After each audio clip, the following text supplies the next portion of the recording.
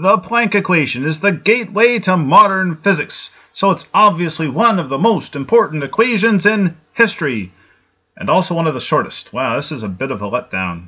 E, the energy of the photon, is equal to h, Planck's constant, times the photon's frequency. Yep, that equation's pretty short, but it is also the engine behind de Broglie's equation for matter waves, Nobel Prize in Physics, 1929. Einstein's solution to the photoelectric effect, Nobel Prize, 1921.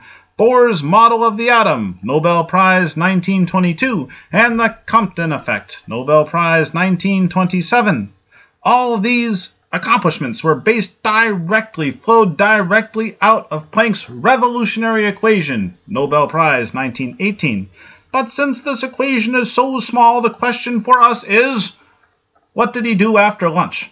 Well, turns out this equation doesn't really represent Planck's accomplishment. This one does. This is the equation we will derive in this video, so get excited. But even this isn't Planck's most important contribution.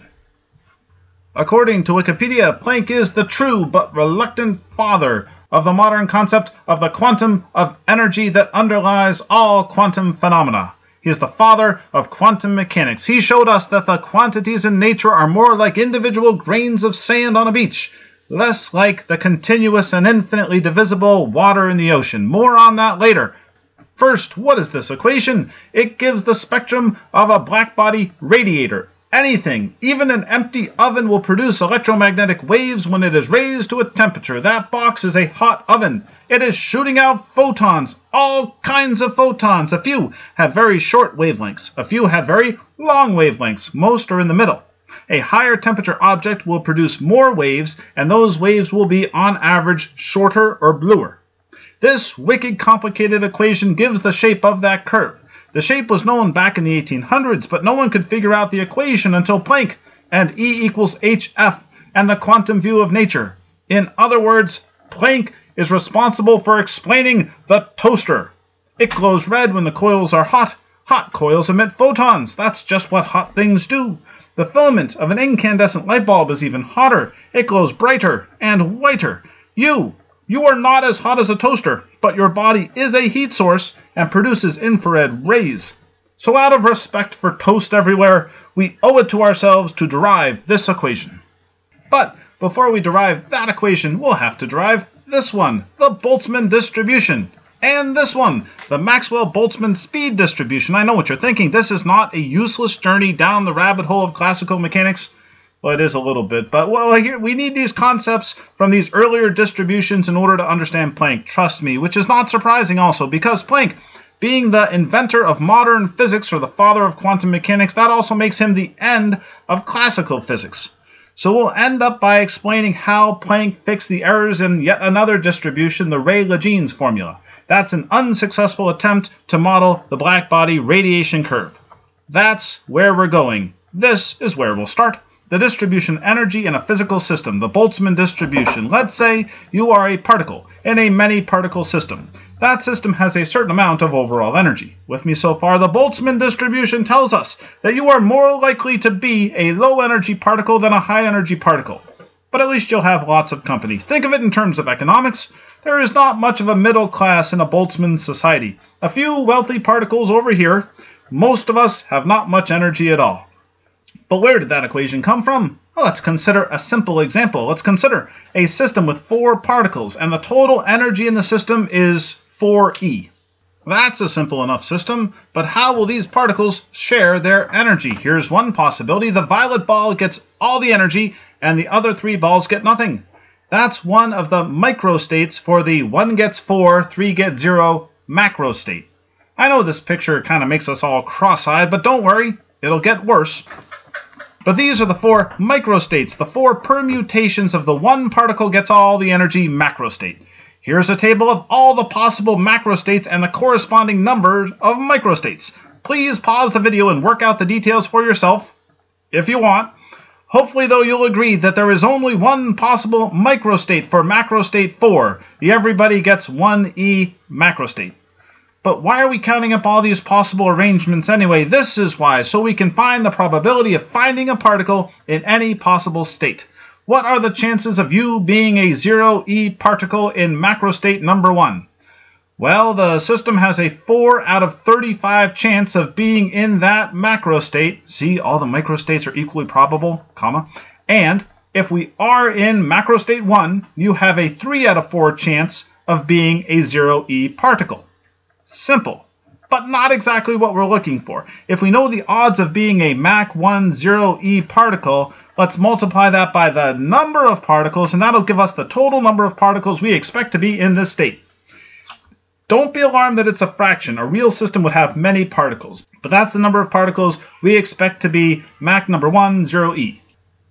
Next, compute these values for every space in the grid.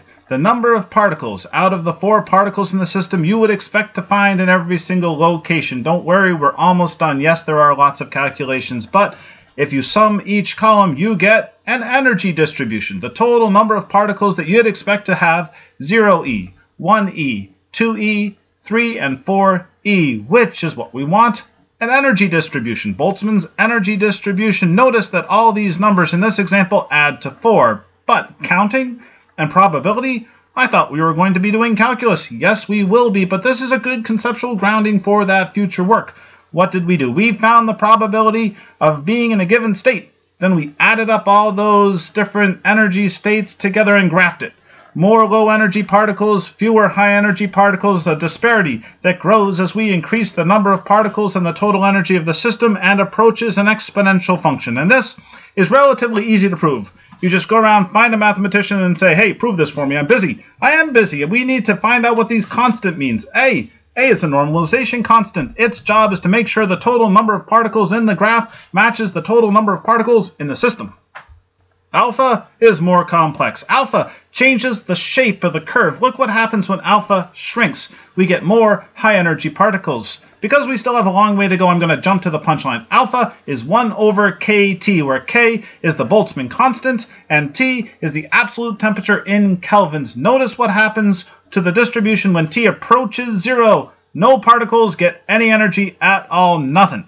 This is the Boltzmann distribution for any system. There are more low-energy particles, fewer high-energy particles, and the higher the temperature, the more higher-energy particles, just what we wanted. We will apply this system to an ideal gas in just a moment, but first, I noticed a similarity. Let's notice the similarity between this Boltzmann distribution and the more famous bell curve, or normal distribution. They're related but different. The Boltzmann distribution has e raised to the power of negative x. The bell curve has e raised to negative x squared. That gives it its nice smooth top. You see that nice? It's smooth up there. Anyway, on to the ideal gas, the one where pressure and volume are inversely proportional to one another, and where doubling the temperature at constant pressure doubles the volume. Experimenting with an ideal gas, adding and removing energy will give you a value for the ideal gas constant. If R tells you something about the total energy in the gas per mole of gas, K tells you something about the energy per particle, which is known as the equipartition theorem. I'd like to say that anything at temperature T has energy kT, but it's not quite that simple. E equals N times 1/2 kT, where N is the number of degrees of freedom of the system. For an ideal gas, the particles have 3 degrees of freedom, independent motion in the x, y, and z directions, all contributing to the kinetic energy. So the energy of an ideal gas is 3/2 nkt, and we're drowning in n's. But the point here is that kT tells us something about energy. One more example. The harmonic oscillator, like a mass on a spring. 2 degrees of freedom. Take a snapshot of that spring. In order to find the total energy, you need to know the potential energy and the kinetic energy. 2 degrees of freedom, energy equals kT. Now, it's probably easier to imagine an ideal gas like a giant mosh pit rather than imagine this array of springs. But that could be our model for atoms vibrating in a crystal lattice. In a moment, we will think of something even weirder. We will imagine oscillating electrons in the wall of a blackbody radiator, accelerating charges, giving us electromagnetic waves. Our job is to find their distribution. That is where we're headed first. Back to the ideal gas. Ideally, get it? Ideally, we'd like to know the position and the velocity of every particle all the time. But that's impossible. The Maxwell-Boltzmann speed distribution does the next best thing. It tells us what percent of the particles are moving at a given speed. Not all the particles are traveling at the same speed. A few are moving very slow, a few are moving very fast, most at an intermediate speed. Just like a mosh pit. Notice that the graph is not symmetric like the normal distribution, but the shape of the distribution is determined by the temperature of the gas, no surprise there, and also by the mass of the gas molecules. Curve 1 could either be a low temperature gas or heavy particles. Curve 2 could be either a hotter gas or the same temperature as curve 1 but with lighter particles. You can see that in the equation. Yikes, that's nasty. Now we're not going to derive, we're going to derive that one. I can't do that. Yes. You can, and you will. But first, notice that mass is inversely proportional to temperature, both here and there. Just what we wanted. But we're more interested in this part of the equation. Look, a Boltzmann distribution. A distribution of E raised to the negative E over kT in this case. Energy is 1/2 mv squared. C is a normalization constant. Its job is to make sure the function adds up to give us the total number of particles in the gas. We won't go through every step of solving this integral. That would take too long and we would need special tools, but there it is. An equation for the average velocity of a gas particle. It's not as bad as you think, but it's still pretty bad. Let's try to explain this equation using a ruler, or 10 of them. You have 4 20-centimeter rulers and 6 30-centimeter rulers. So the question is, what is the average length of your ruler? To find out, we'll need a weighted average. In other words, you'll take the likelihood of a ruler being in the 20-centimeter state times the length of that state, plus the likelihood of a ruler being in the 30-centimeter state times the length of that state. Making sure, of course, that the total number of rulers adds up to 10. Which is important as you add the lengths together, and this should remind you of what we did for those colored balls. Our equation for average velocity does the same thing. Look at it from right to left. We have the probability of a ruler, the probability of a gas particle having a particular velocity times the length of a ruler. Times the velocity. Then we integrate to add up all the states, and we include a normalization constant, and this is awesome. Awesomely useless. This integral is a complete bust. It equals 0. It equals 0. It's a special integral. It equals 0. Why is it? Oh, wait a minute. That's exactly what we'd expect. Average velocity? What were you thinking? The particle is just as likely to be moving in the positive x direction as the negative x direction. So you integrate, of course you're going to get 0. They all cancel out. Average velocity is 0. What we want is speed, not velocity. We want the magnitude of all those vectors. And here's how we'll get it. First, take all those velocity vectors and put their tails at the origin of a 3D axis. And when I say axis, look at the axis, or the 3 axes. They are velocity vectors in velocity space, which is okay. But wait a minute, this is too many arrows, so what we're going to do is just put a small dot where the end of the vector would be. We have a swarm of dots. Next, we can count the dots. Let's use spherical coordinates. We'll draw a sphere of a given magnitude or speed, and then turn that sphere into a shell by giving it thickness dv. Count all the dots in that shell by using this equation, which is really just the same thing we did for the rulers. Trust me. We start with the probability, the Boltzmann distribution. It gives the density of dots at a given distance from the origin. That's the density. Multiply density times the volume of the shell in order to get the total number of dots in that shell. Surface area is 4 pi r squared, then multiply by shell thickness dv. This is velocity space, remember. The only thing left to do then would be to find normalization constant A. Remember, A's job, it gives us n when we sum everything together. Note that we are now integrating from 0 to infinity, 0 speed to infinite speed, rather than from negative infinity to positive infinity. That's what got us in trouble the last time. So go ahead, solve the integral. I'll wait. It's another one of those special integrals that we mentioned before, and there's the solution. And with A, we have finished the derivation of the Maxwell-Boltzmann speed distribution for the particles of an ideal gas. A few go slow, a few go very fast, most go at an intermediate speed. But since we have this fancy equation, let's use it. Let's use it to find the most probable speed, the average speed, and the root mean square velocity. The math here is not too bad, but we'll skip it, just pausing long enough to say that the most interesting result is also the most confusing. The root mean square is the square root of the average of the squares. Not too bad, look it up. Why is that interesting? Because kinetic energy is proportional to velocity squared. In other words, plug the RMS velocity value into the kinetic energy equation and you will get the equipartition theorem. Now that last sentence was not in English. If you understood even half of it, you are doing great. Please keep going. But first, freak out. Freak out. Why? Because these two distributions are not playing nice together. What does the Boltzmann tell us on the left? It tells us that we should have more low-energy particles than high-energy particles. But Maxwell-Boltzmann on the right gives us a lump in the middle there. Doesn't a low-speed particle mean low kinetic energy? What am I missing here? Why don't those two distributions look more similar? The answer? Because that's what the math says. Deal with it. But I'll try to calm your fears a little bit. This bothered me for a little while. I'll point out that the Maxwell-Boltzmann formula is proportional to e to the negative v squared. That's something it shares with the normal distribution. It gives it the nice smooth top of the lump. Second, these two distributions are more similar than they might look. Remember the root mean squared velocity. It gave us the speed of the average energy particle.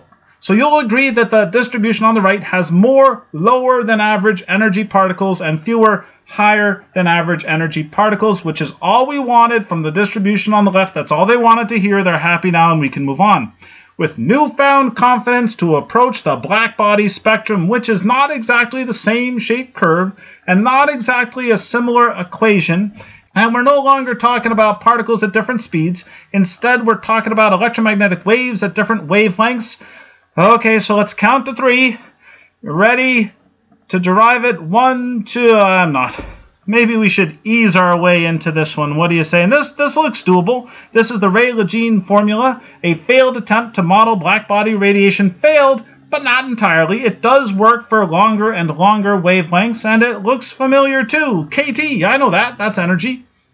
But I'm less comfortable with that other guy. What's that term? 8 pi lambda to the negative 4th? That's the probability density of a given state. Again, this is just like the rulers. Multiply the probability of a state times the average energy, and you'll get the energy of that state.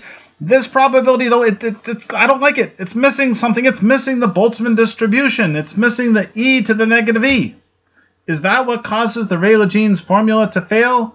Well, turns out, no. Turns out this part on the left, that's the part they got right. So where did it come from? And what about Boltzmann? Are we forgetting Boltzmann now? I was starting to like that guy. Well, we're not forgetting Boltzmann entirely, but let's focus on this part on the left here. This 8 pi lambda to the negative 4th. Where did that come from? And what are we talking about? We're talking about electromagnetic waves. Where do they come from? Vibrating electrons. But just like other standing waves, not all frequencies for these vibrating electrons are possible. First, let's write this expression for the wavelength, and then let's rearrange this expression for frequency. Look at L.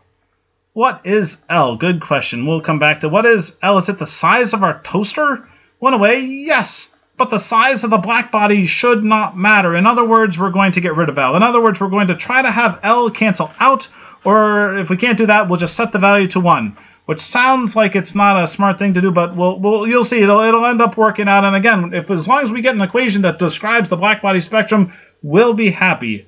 First, if you had a good time in velocity space, welcome to frequency space. Wait a minute, it's a 3-dimensional oven, right? So we can have oscillators vibrating in 3 different dimensions. Each dot here represents a possible 3-dimensional frequency vector.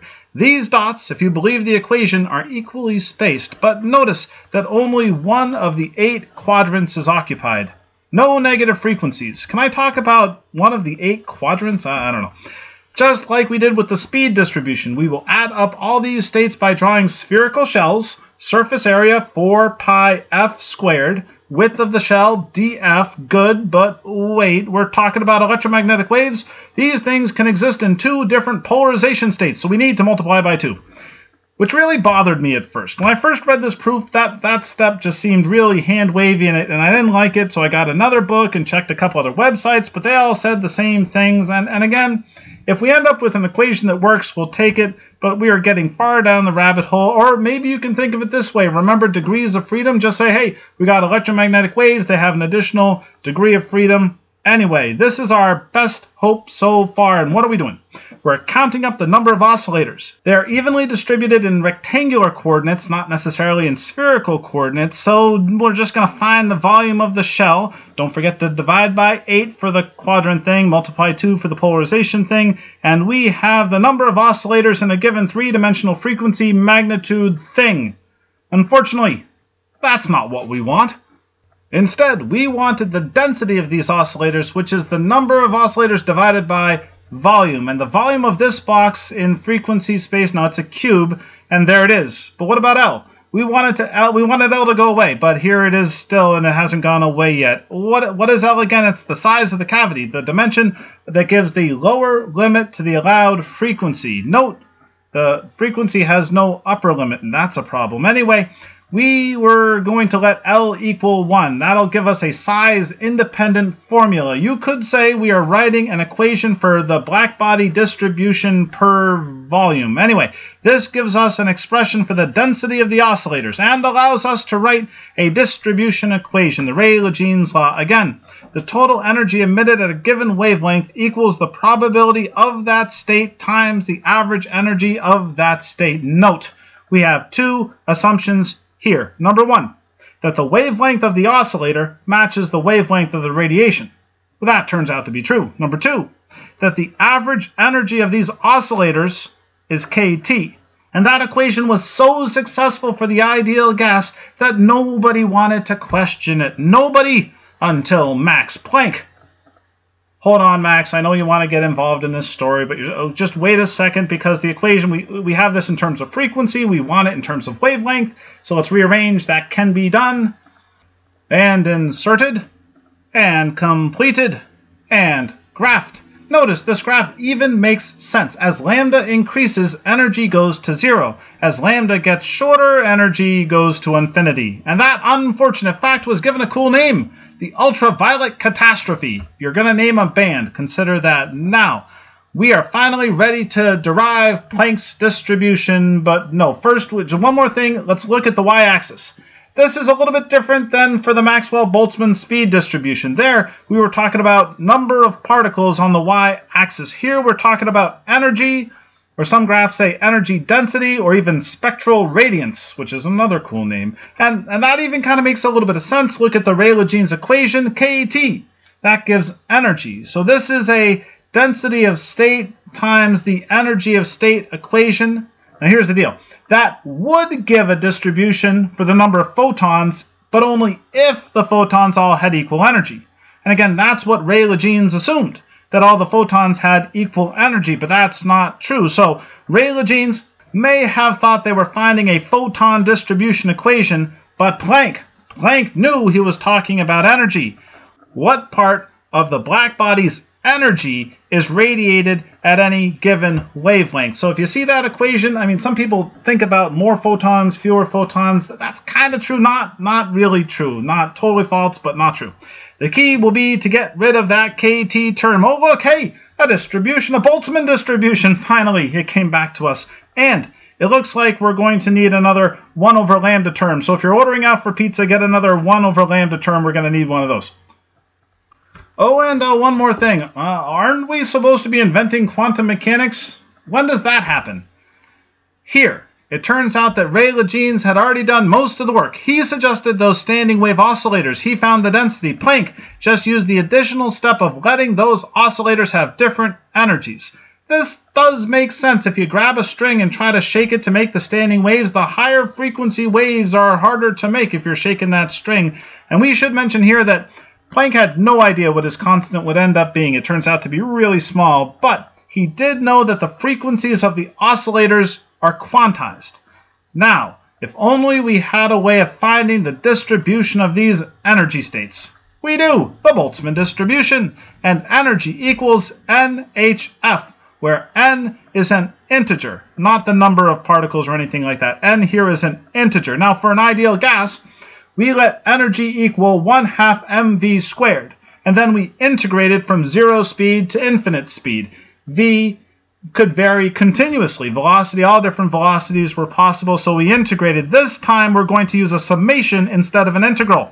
Quantum mechanics is born, which is strange because it seems like we're going backwards. Most students do summations and limits, and then they move their way on to integrals, but here we're going from integrals back. Can we say back to summations? Anyway, that summation, that sigma, quantum mechanics is born. Pop quiz now. See who's still paying attention here. What expression should we use for the energy of the state? That's right, NHF. No hairy fingernails. Next step, let's find A. A normalizes the distribution and gives us a total energy density of 1. And that was easy. Just remember what we're doing. We're finding an expression for average energy so we can insert it into the Rayleigh-Jeans law in place of that KT term, which doesn't work. And we've got one. And we have a clever plan too. Notice what we can do here. Multiply the numerator and the denominator by the quantity e to the hf over kt minus 1. Why is that so clever? You can see that with a simpler example, but one that matches up with what we're doing. This is your last major hurdle. We're giving birth to quantum mechanics here, so hold your breath and think foil. Foil. Foil magic. All those dang coefficients went away. And that's just what we're doing for Planck's equation. We're making those coefficients in the numerator go away so that the top series and the series on the bottom cancel out, and we are done. Just as long as we convert from frequency to wavelength. Hey, look! It's that 1 over lambda term I wanted. Nice! That's great. Let's plug it into the Rayleigh-Jeans equation, and then we're done. And it works. It gives you the curve you were looking for. And since it works, we can be confident to say that the energy of a photon is proportional to its frequency, and energy is quantized, and quantum mechanics is born.